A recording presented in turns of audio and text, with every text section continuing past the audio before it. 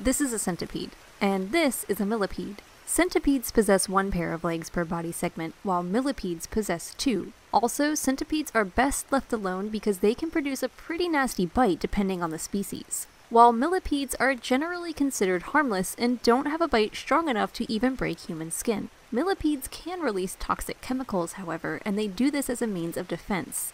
Though, let's be honest, cherry millipedes went a strange direction with the development of their defensive chemicals. What millipedes are defending from includes birds, mammals, reptiles, and amphibians. There are thousands of millipede species throughout the world, and they come in a variety of colors. Some are even bioluminescent. Unscientifically speaking, millipedes can generally be grouped into three categories. There are the round boys, the flat boys, and the I'm not sure if that's a roly-poly or a millipede boys. On our episode of roly-polies, we talked about the ability those animals have to roll up into a defensive ball. Some millipedes can do this too, though the millipedes are often bigger. There are millipedes who are less than 1/10 of an inch in size, while others can be nearly a foot long. That's almost as long as Chester's body for comparison. Millipedes are often given the moniker thousand-leggers, though this isn't entirely accurate. As far as has been documented, no millipede has 1,000 legs, though some of them come close, with certain species possessing more than 300 pairs of legs.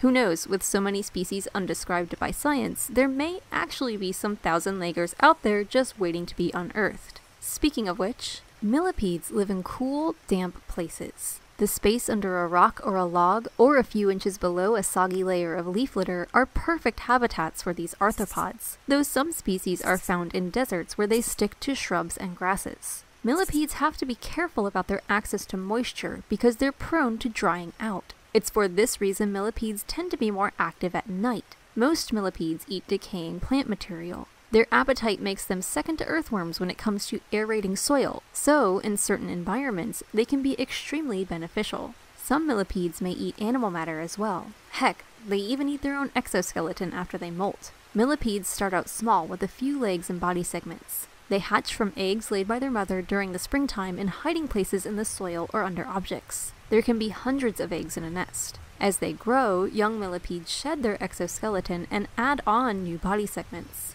Some species have been recorded living nearly 10 years. For more facts on millipedes, check out the links in the description. Give a thumbs up for leggy arthropods, and thank you for watching Animal Fact Files.